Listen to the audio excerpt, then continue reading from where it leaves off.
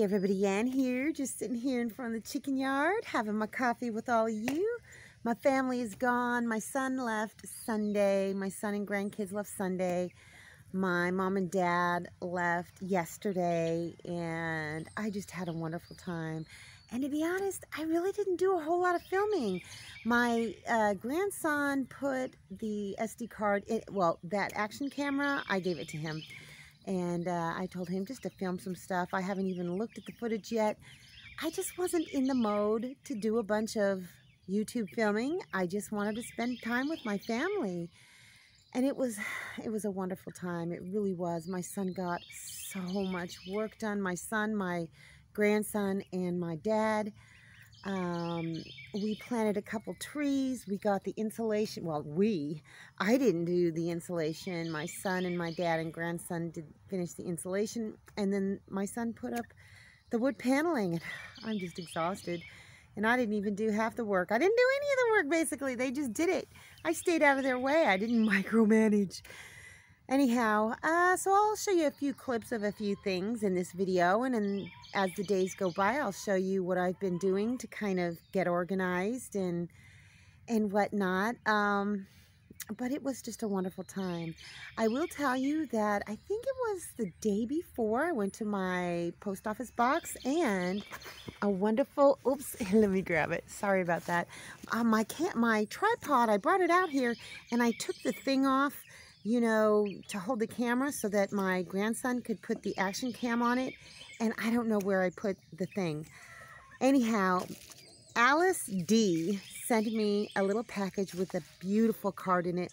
I'm sorry that I didn't open it in front of all of you. I just couldn't wait. And it's a good thing too, because it had a $200 gift certificate in it to Tractor Supply Company and a $50 Amazon gift certificate. I've already spent a little bit of the Tractor Supply money, and that's going to come in such... Oh, Romeo, he keeps flying up there. Oh, hold on. Sorry about that. The rooster was trying to fly the coop. Anyhow, yeah, I got my hair cut. My mom cut my hair, and I love it. It feels so good. I kind of did brush it a little bit today, trying to grow the bangs out. So... Alice D, thank you so much for the beautiful card and the gift certificates. They help so much. Anyway, yeah, didn't do a lot of filming. And I talked to my son about filming him and the kids, and he really didn't want to be filmed, and we kind of decided we're not going to film the kids. They're minors, and, you know, we're going to keep the grandkids a private thing. But just know that they're beautiful. They're very smart. They're wonderful. My grandson is a football and track star. He gets very, very good grades. My granddaughter, well, one granddaughter, she is basically, I don't know if she gets straight A's, but she got a certificate for having a really high grade point average. And then my step-granddaughter is a soccer star. And they're all just beautiful, lovely, chickens. I got the littles out in the yard. Oh, and Roxy is no longer the low one on in the pecking order. Anyhow, I haven't had a full coffee yet, so morning, Romeo. It was a wonderful trip. So I'm going to show you a few clips, and I'll talk to you a little bit more about this wonderful visit, and that tiny house is really coming together. I also wanted to show you this beautiful pen my nephew Nicholas made me. He makes these pens. He spins wood and these little, I don't know what you call them, resin composite or whatever. But this one is green. He knows my favorite color is green. Romeo, this is the second one he's made for me. And it's such a beautiful pen, and it writes so well. And it's got little sparklies in it. So my mom said the sparklies are like crushed diamonds. But usually he will sell these pens for about $100 a piece. And it is absolutely gorgeous. So thank you so much, Nicholas. I love it. I love it as much as the other pen you made for me. And it feels good in my hand. They all arrived on Friday. My son got here first. And then my parents came here and set up a tent. So this is the meal that I made. It is like a crab boil, except for the crab legs weren't any good at the store. So instead I got crawdads. And there's shrimp in there. There's sausage. There's potatoes. corn on the cob. I served it over a bed of rice. There's some of the juice up there. And I forgot to get like Romeo! I forgot to get fancy bread, so I just put out some wheat bread. And, well, I tell you what, I wish there were clams in it. I wish there were lobster in it. It turned out okay. I personally did not care for the crawdads. I'm like, I opened up one and you just take off the tail. That's all you eat is the tail.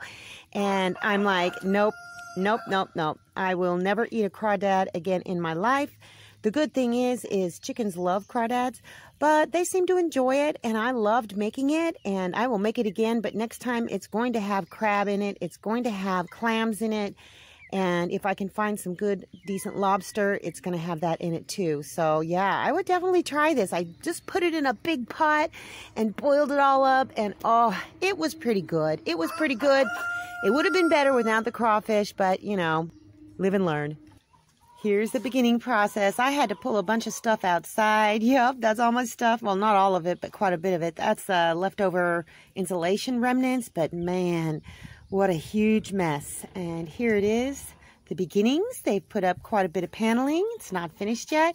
They finished all of the wall insulation. It's all done. And there's some paneling up there in the back, and yeah, just pulled everything into the middle. Here it is, a little bit organized. I've changed some things around and I put some things where they weren't before, but it looks beautiful. All I've got to do is tap in a few more nails because there was so little time and he had to... It never fails, Romeo. And he had to get it all done in a day. And basically, my son did the paneling himself. He did the cutting himself, and he did a fantastic job. I said, just get it up there. I can finish putting in the rest of the nails. That's not a problem. But I did want to show you, I've got some corner trim in there. It's very basic. It's kind of like roundy on one side and, you know, like a corner on the other side. That trim off to the left there, I'm going to show you a close-up of it in a minute. But I'm going to stain that, and if I like it, then I'm going to get enough trim to go over the seams, and it's just going to be beautiful. I cannot wait to get this project completed, but it looks pretty nice. I am just so thrilled with it. Here is a close-up of the trim. It's got that little delicate pattern all the way through. It's very thin. It's not going to be hard to put up, and I'm going to stain it. It's not going to be as dark as the paneling. It's going to be lighter. It's going to match the corner trim, and there's a reason why I'm putting it lighter, and it's because of what I'm going to do with the roof. It'll all tie in really nicely, but there is a baseboard that comes with this pattern as well. So if I stain this and I like it, then I will get the baseboard stuff and stain that as well, put that up first, and then put this up second. I'm still considering what to do with the floor, because technically you're supposed to do the floor first and the molding, then the trim, but I'm still figuring all of that out, but I think this is going to be perfect. But to be sure, I didn't buy a whole bunch of trim. I just wanted to make sure I was going to like it, so I'm going to stain it and put it up and see if I like it, and if I do, I'm just going to finish it up. Let's take a walk down by the street so you can see my new beautiful trees. These are two beautiful apple trees. This one is a gala or gala, however you say it. And this is a self-pollinating tree, but this is a Honeycrisp apple tree. And the guy explained to me that you need to have, if we're going to have a Honeycrisp, you need to have another tree that can cross-pollinate or whatever. This is not a self-pollinating tree. So this is a Honeycrisp, and it is beautiful. I am thinking of getting some stakes because the wind does get pretty bad here, and I don't want them to totally bend over, so I'm going to stake them up with something. Anyhow, the guy gave us instructions. We followed his instructions. We put some cow manure down. We dug the hole pretty deep. We mixed it with some garden soil, kind of mounded it up over the top. It was Mr. Lucas' idea to put the clay on top of it, but I'm not sure. I think what I'm probably going to end up doing is putting some mulch over the top of all of that. But my dad, he can dig a hole. He dug both of these holes. And I mean, I dug a little bit, but he put these plants in basically for me. And they look great. He got some other photos of me watering, and us working on them and whatnot. And as the days go by, I'll show you more, little photos and stuff of what we did. But it was just such a beautiful time. The guy at the nursery really was very knowledgeable. He's grown these trees before, and he told me, oh, look, Papa's going over there. Come here, Papa. Come here, big boy. Come on, boy. He's going to go over there. And so he told me what to do. We've got some fertilizer for them and some pesticide for them. But they survived the trip from Jackson all the way back here pretty well. I mean, there's a little bit of damage here and there, but that's okay. They're going to be just fine. So I got to get me some stakes and stake them up so that they don't blow over, but they're doing pretty good, in this wind, and it's pretty windy out here right now. So I've got apple trees, you guys. Look at it. There he is. I knew you'd come back. You know where your food is. I thought I'd end this video with a selfie of my parents and myself. Yes, my glasses are all squished up. I took it on his iPhone, but it was a happy visit. I love my parents and my son and my grandkids so very much. They all worked so hard. My son especially, oh my goodness, he took on a big job in a limited amount of time. Oh, I'm going to show you the sawhorse that he built me, and he left here for me too. And he got up bright and early with me and the chickens, and that's the first thing he did. He built that sawhorse, so I'll show it to you in the next video.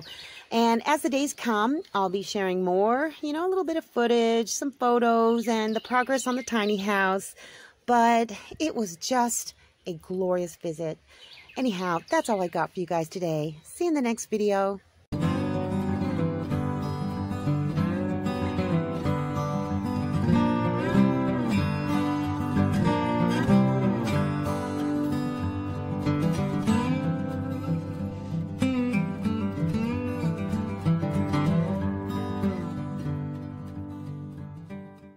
Thanks for watching, everybody. I hope you enjoyed the video. Make sure you like, subscribe, hit the bell, and y'all have a good one.